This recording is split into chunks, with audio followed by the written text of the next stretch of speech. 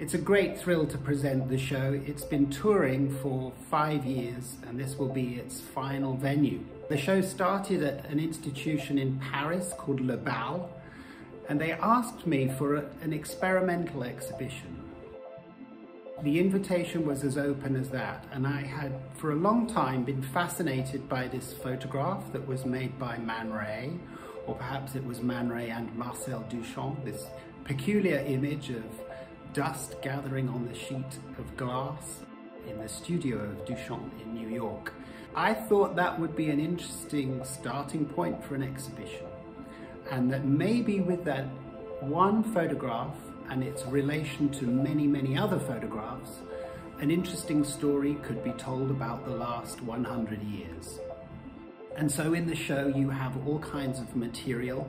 There are press photographs, there are artworks, there are books, there are magazines, there are very large pictures, there are very small pictures, there are images that are very obscure and anonymous, there are images by very famous image makers, there is film and video, and all together they form a kind of cloud of possibilities and connections that all come right the way back to that photograph taken in 1920.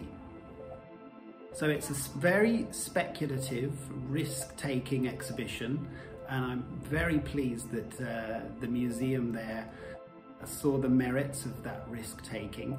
So that invitation really is handed over to the viewers, the audiences that comes to see the show, wherever it goes in the world. So it started in Paris, it's also been in London, it's been in New York, it's been in California, it's been in Vancouver, it's been in Toronto, and we're finding that the show has a kind of universal appeal.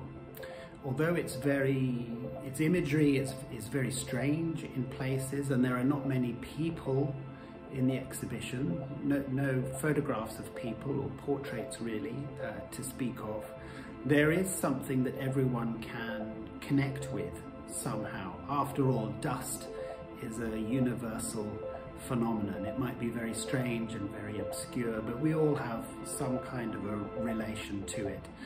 And you find that many artists and photographers have had a relation to dust over the last century. It's been a century that has created a lot of dust, metaphorically and actually. And the show is really an exploration of all of those things. I've been working very closely in the development of the show there and how it's presented, and I'm sure it will look as beautiful as it's looked everywhere else. This is David Campany, the curator of A Handful of Dust, From the Cosmic to the Domestic.